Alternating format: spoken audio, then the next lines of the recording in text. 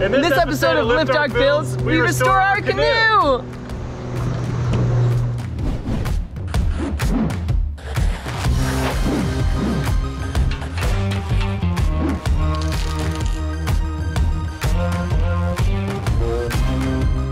Well, hey there. Welcome back to Lift Arc Studios. It is Labor Day weekend, and I have brought my fiberglass canoe down to the shop today to finish my half-assed restoration. Painted the inside, re-fiberglassed some of the inside, and now I have to fix some cracks on the outside with some more fiberglass repair, paint the outside, redo the seats, make a new crossbar, and assemble everything and make it happy and healthy, if a canoe can be healthy. And then of course, cut out some new vinyl stickers to go on the outside. All right, here it is. It's a Mohawk fiberglass canoe. Got some work to do. I know nothing about it. I bought it from a local outdoor consignment shop here in town. It was quite cheap. I think I paid 200 bucks for it, which makes sense. It wasn't in the best shape. And the first outing, very first outing we took it on, we ended up on the Greenbrier River in West Virginia in water that was quite low, and we scratched the absolute hell out of the bottom, which is all superficial, but it prompted me to want to just take it down and bring it back up. I feel like we disrespected her a little bit on her first outing, and it was a little rough around the edges anyway. So I'm not a boat guy. I've never done any boat work, but it's not that hard. Fiberglass is pretty easy. It's just messy, but I'm used to a mess. So we're gonna get it off the car here. This is my transport vehicle, my Mercedes. Honestly, roof racks on a sedan are a little easier than putting it in a truck. I'm gonna get it in, set it up, lay out my parts and all the repair stuff that I got, and we'll move on. A little something different this time.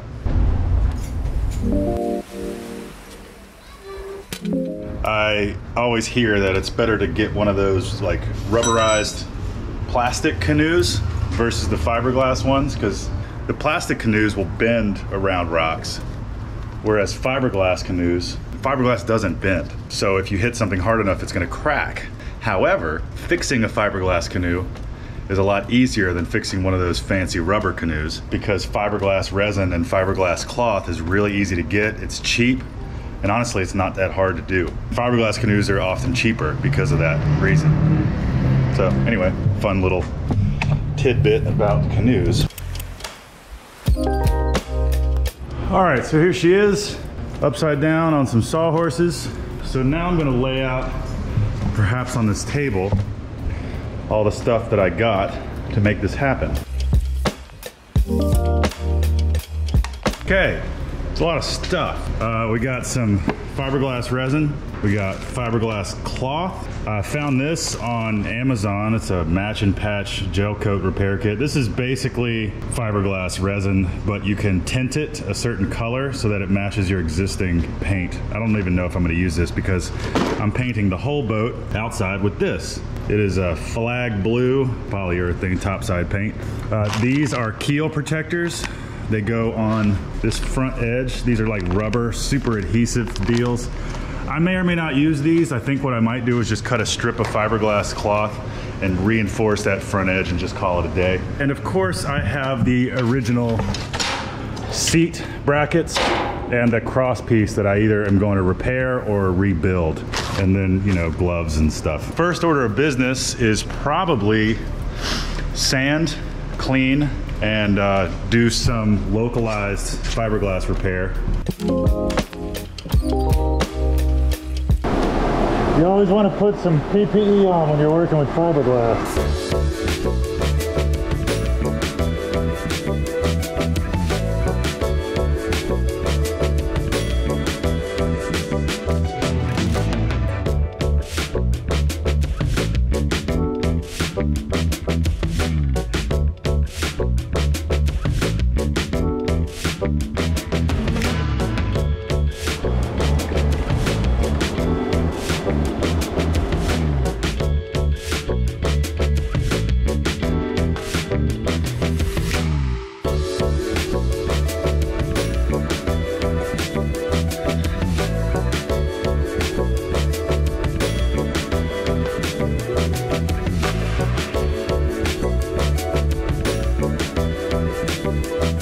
I think we got a good baseline now. We kind of sanded the whole bottom, all the trouble areas with 80 grit. Exposed some real problems that were probably unrelated. They were there before I bought it.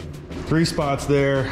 We had some chipping here that we had to sand off. There was an impact, I think, at the front here, which buckled this piece here. May or may not do something about that. The bottom itself is fairly solid. We got 1 or 2 parts where it went all the way through to the inner layer of fiberglass. That one's probably the worst. A few hairline cracks down the keel. The keel is this sort of middle ridge. This one has a very subtle keel. Then we got a really good crack right there and some erosion. Pretty bad section here. That's all the way through to the inside layer of fiberglass, the same layer that your feet would be in contact with. So this is almost all the way through the boat. So my plan is use that gel coat repair kit to do the localized problems. That, or I'm gonna cut little tiny patches of fiberglass and just do it normal fiberglass resin style. I'm kind of making all this up as I go. I'm gonna learn by doing. And you're gonna learn probably what not to do. I'm gonna explore my options. I'm gonna read the instruction manual for this gel coat repair kit and lay out some fiberglass mat. Before that, I'm gonna sand a little bit more. Sand past the problem area. That way we get it right.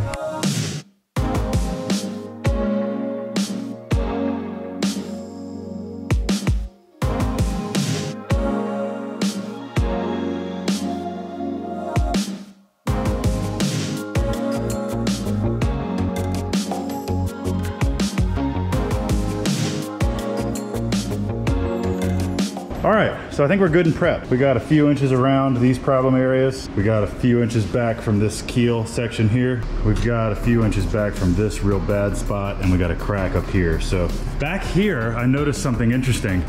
You can actually see where they used a different kind of fiberglass for these front nose and tail sections, or bow and stern sections, keel sections, whatever you boat guys call it. And then for the main body, they go to maybe a less hard type of fiberglass. I'm not exactly sure the different kinds. You can see more of the fibers in this one, but you can see fibers in both. It's just different colors. Maybe the front, it looks like it has maybe more resin in it. That might be what it is. Either way, we're gonna fix it with, I have 2 different kinds of fiberglass. I have this stuff, which is more modern, and then I have the more traditional fiberglass matting. This is what the boat is made out of, so I think I should probably use this to do my patching, although this stuff doesn't quite flex like this stuff does. So I think I'm gonna use this stuff. And if there's some boat guy out there screaming at your screen right now, sorry, it's a $200 canoe. I'm making stuff up and I'm too impatient to Google stuff. So we're gonna use this flexible matting because it's really nice to work with.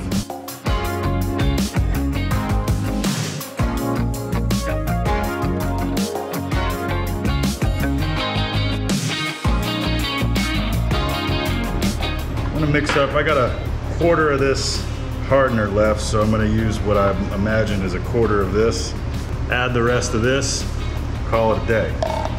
7 ounces of resin, it's quite a bit of resin. But I'm gonna need a lot because I need to paint on some first, then lay the mat on, and then paint the rest of the resin over top of the mat and smoothing out the bubbles and stuff. So don't have a heck of a lot of working time here. Gonna go. There's all the hardener. We wanna start mixing. We don't wanna aerate it. We just wanna smoothly mix it all. The resin is hardening right now, so I gotta move quick. Paintbrush in one of these. I think we're probably pretty well mixed. I don't want to go too far and I want to have enough time to work with this. So there we go.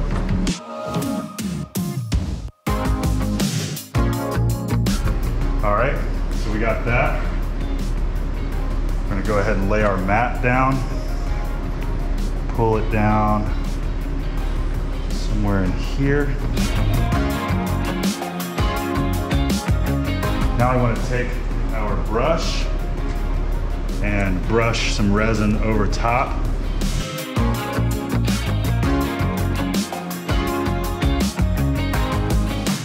That's not bad. Now I got to keep moving because I got 2 more patches to do. So, okay, keep it going, keep it going.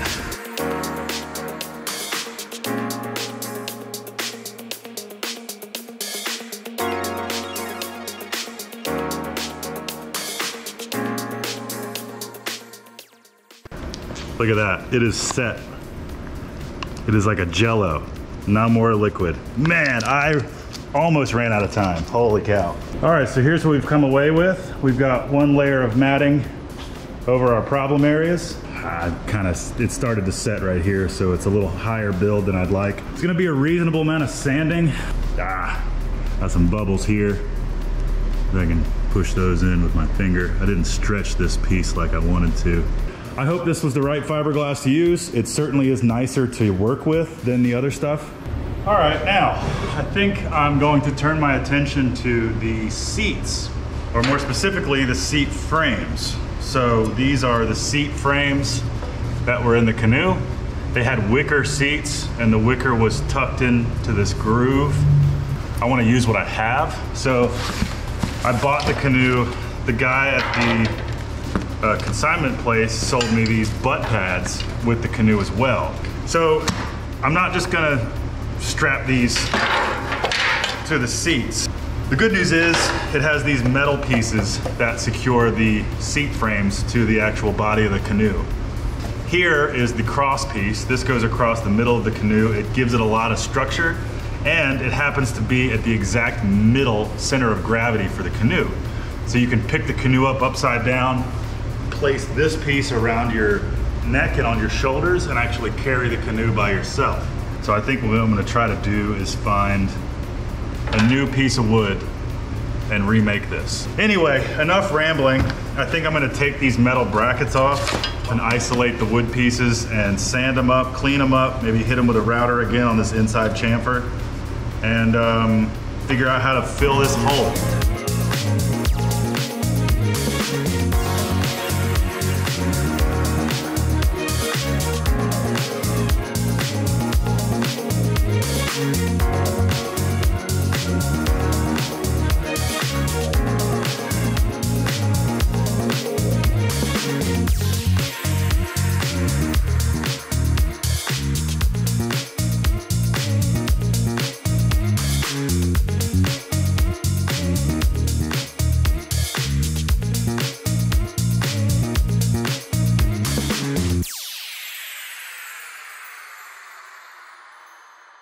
I'm done for the day. So I'm gonna clean up a bit and I'll be back at it tomorrow. All right, see you in a bit. All right, good morning. Welcome back to the Canoe. The resin dried up last night. Sitting a little proud, but we are gonna take to it with a sander today. I think I'm just gonna jump right into it and get to sanding and see how it comes out.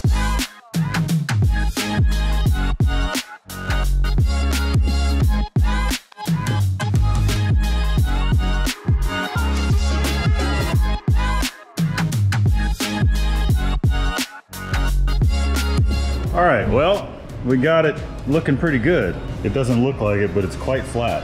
So I'm just gonna finish sanding the sides, but go ahead and get it sanded down in uniform and then wipe it down with acetone, clean it, mask off this gunnel, and then paint it blue. So it's exciting. So here we go. I'm gonna do some more sanding.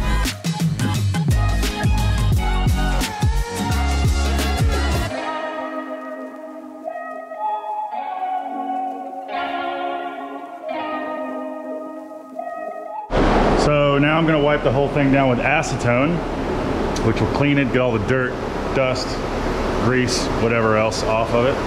And then I will tape the gunnel, that metal lip, down the edge. Come back and trim it with a razor blade to make sure that tape joint is nice and tight.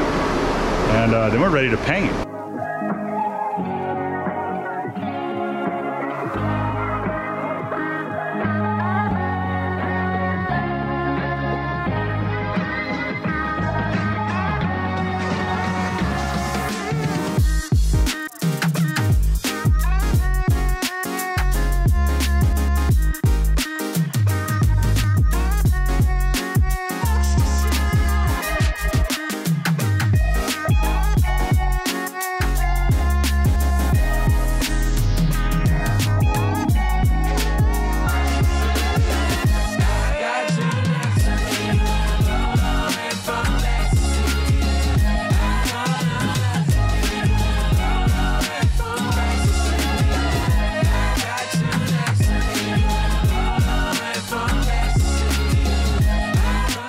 Well, gosh darn.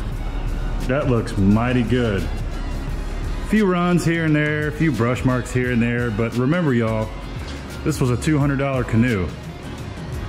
And that paint job is stellar. Gosh, I love that color. Flag blue, apparently. Look at that. So now, I can turn my attention to the hardware, so when she's dry, we can flip her over and reassemble the inside. And then my favorite part, make a new sticker for the side. I'm thinking, so it used to be called a Mohawk.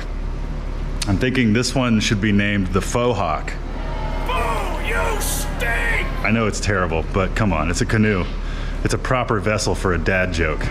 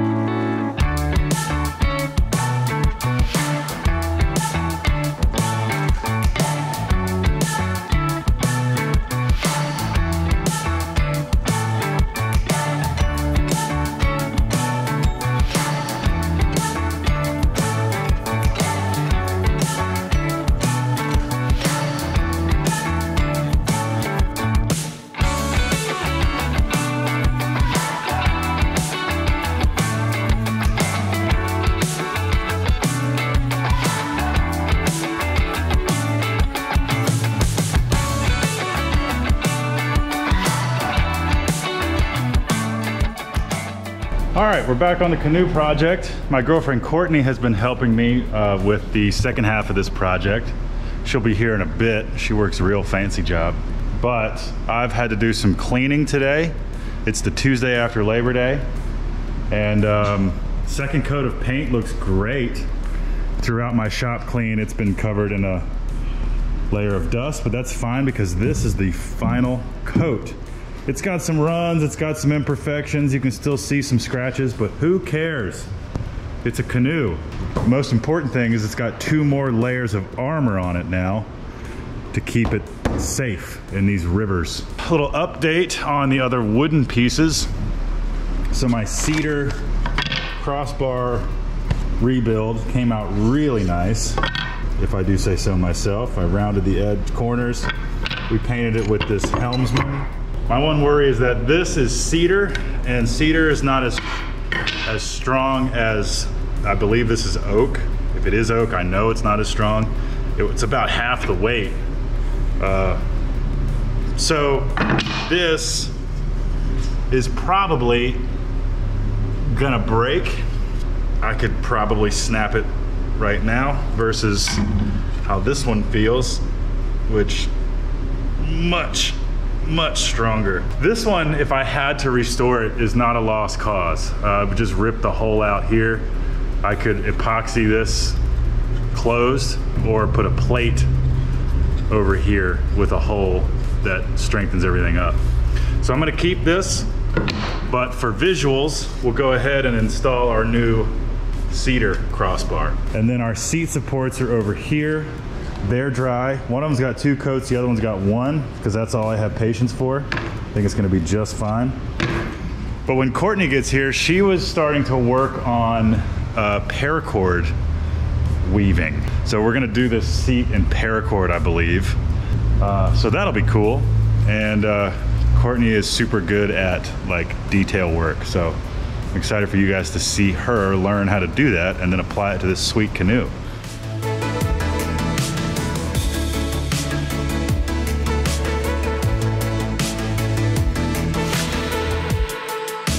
gonna work on a way to flip this canoe over and have it be supported so we can work on the inside. We have all of the stainless hardware still from before, and these are the hangers for the seat brackets. And then on the inside, we have these are for like paddle boards. They have adhesive on the back and it's like rubber. So this will be for our feet, and the dogs, when they join us, will have something to grip onto. And because the inside's now white, this will help not make the floor so bright and reflecty in our eyeballs. So this will be the last thing we put in. Okay, Courtney's here, the paracord expert. Oh geez, the new paracord expert. Just telling people about your paracord. It's gonna be very exciting. Yeah. But we're here. We will hope to enjoy this canoe together. So it's only fitting that we finish it together. So there's not much left. I kind of already briefed people on what we got to do. Yeah. How you feeling about it? I'm feeling great. Yeah? Let's get it done. The goal today is to get it out of the shop. Whether that means it's completely finished or 90% finished. We'll see.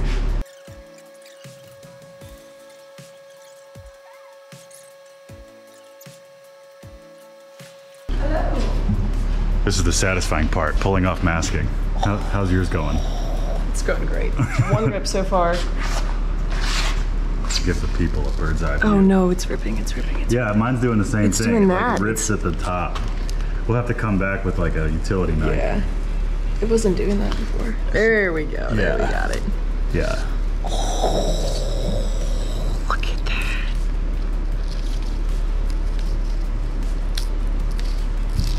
Nice. Nice, nice, nice.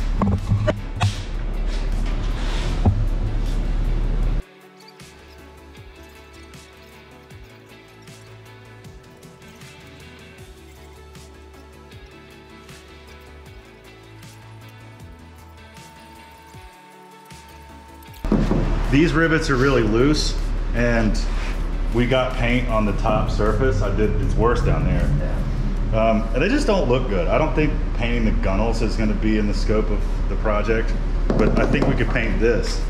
And so to get rivets out, you just drill them out, and I have a rivet gun so we can re-rivet these and make them nice and tight. I don't want to do that anyway because this gap sucks. Yeah, and it's like kind of separating. So let me get a drill bit and drill that out.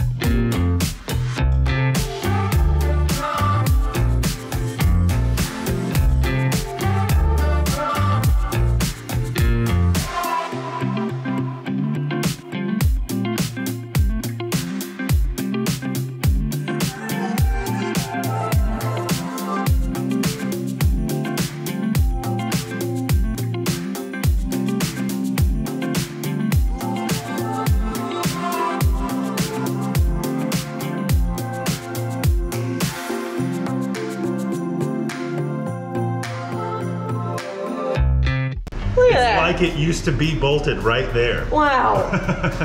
That's wow, beautiful. That looks great. Look at this.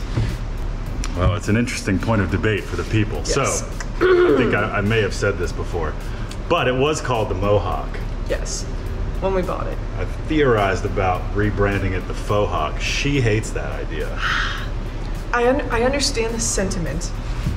It's fairly lazy. It's a lazy noise. I just, it makes me think of middle school. I don't like it.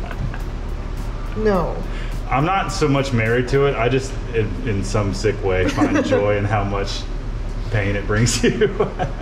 If you didn't react. This is why I keep you. Well, if you didn't react so powerfully, I'd probably move on to another name. But you're like, I hate it with my whole being. No, I don't hate it with my whole being. It's just a little cringy. But there's this beautiful spot right here where a nice white sticker is gonna look so good. I really want to find a good name for her. We could even do some like piece of artwork, like a mountain cutout here. No, we totally could. That would be awesome. Or the Roanoke Star I could cut out in vinyl and put right here. And you can have it like overlap. You can make it really big and overlap, like cut off at the edges. Mm-hmm. Woo, it's coming together. Yeah, honestly, at this point, I want to remake this piece out of principle because it doesn't match with that. I want to find a different finish.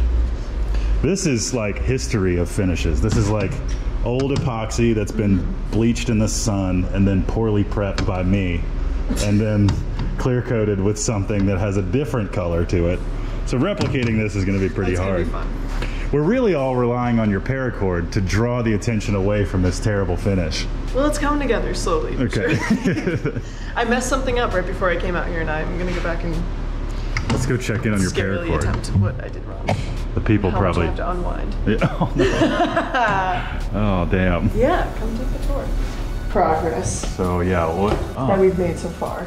This is the pattern that I'm going off of from the urbanoarsman.com. So thanks to that. But I can't figure out what I messed up because this, so I'm going down the row of stitching here and every other one loops around the previous one. And so, you know, you do one straight across and then one comes up and loops around it. And so all of the diagonals coming up loop around. But I'm coming over here and that one's already part of like a looped pair.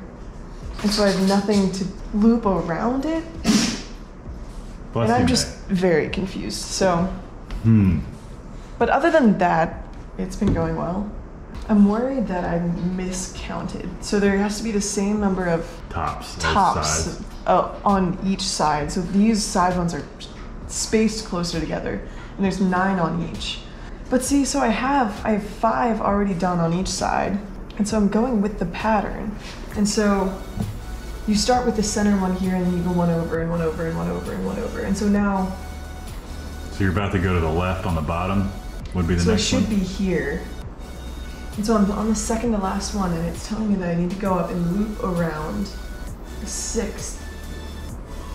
But I only have 5. So somehow I skipped one of these. Uh-oh. It looks great as it is. You know, it probably works as a seat. Well, I wasn't here for this, so I couldn't be less helpful. I know what I did. Okay, so on this side, as these go down, these also sort of carry on that every other pattern. So one of them, as you come up here, each one of these stitches, the out end of it, one goes across and then the other out end goes up and ties over here. And so it goes across and then up and then across and then up. And I went straight up when I really needed to go down. I needed to loop around and go down. So I really only have to unstitch this one and that one.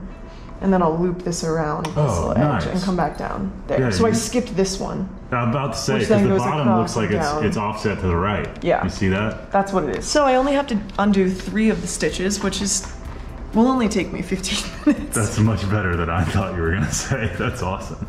Here What we an go. immense contribution to the faux hawk. I've just been listening to it. We hate it. We as a unit hate it. It's terrible. But it might be so bad that we have to do it. Yeah, I'm kind of leaning toward, well, if we don't come up with anything else, it's for sure getting named the faux hawk.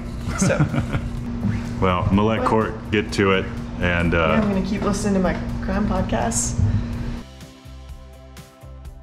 Woo! Have you seen these? Not finished. Check these suckers out. Holy, look at that weaving.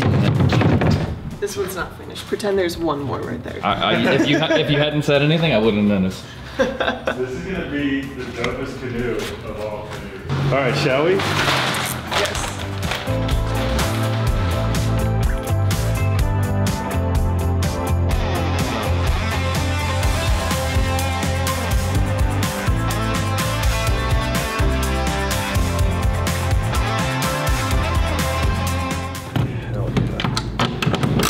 And that is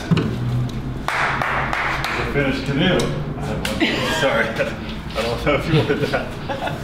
Hell yeah. Let's go We try did it it. out.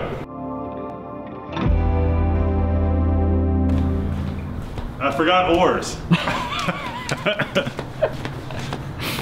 There's one oar, the old center section. You okay? Yeah. You missed, you're good. All right. All right. The river? We've come down here to Wasina Park. Well, Roanoke has a river through it, and it's rad. It took us 5 minutes to drive from my shop to the Roanoke River. Let's put in, as they say in the boating world.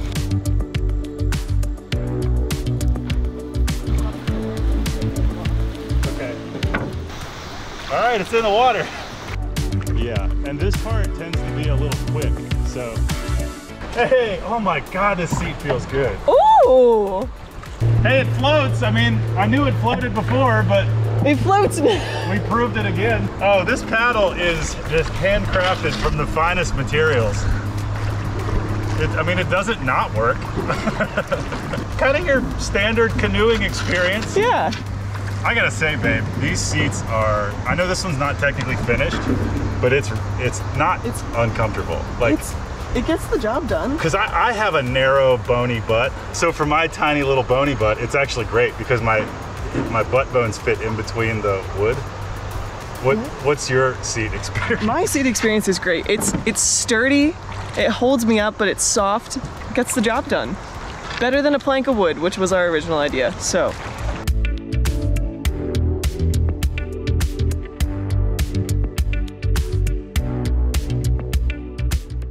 It's a beautiful afternoon on the river.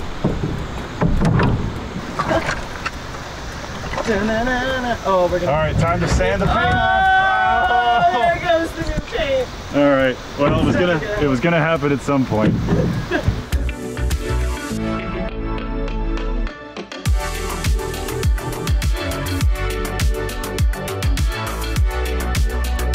The canoe's done. We put a lot of work into it, and fresh paint, fresh seats, I'm excited to take it out again. Oh, wait, guys.